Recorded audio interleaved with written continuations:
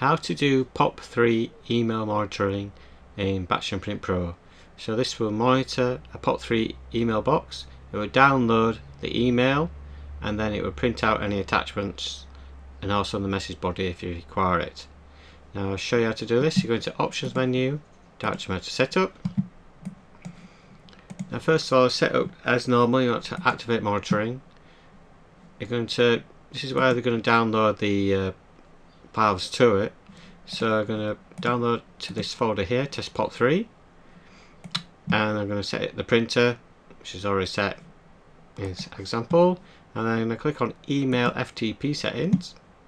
As you can see, I've preset it up. What you want to do is activate email monitoring. Then you need to put in the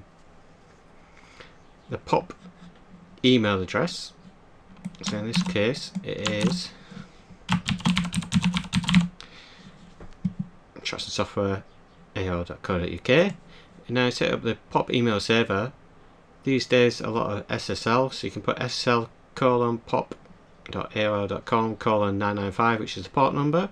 If it doesn't have SSL, you can just put it in like that.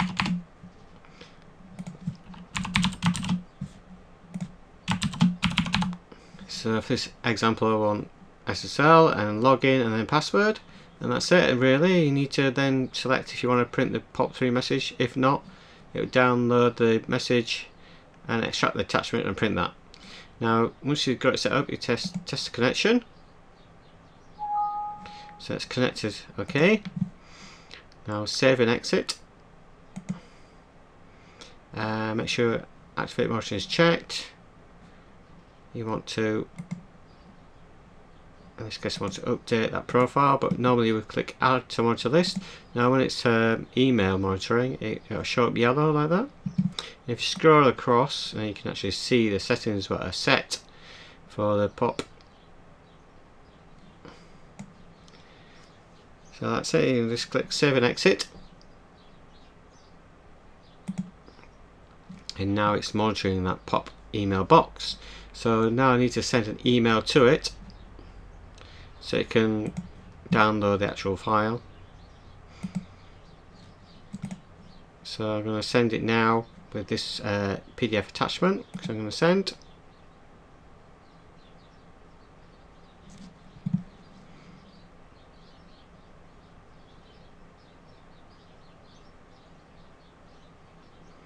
This may take a few seconds.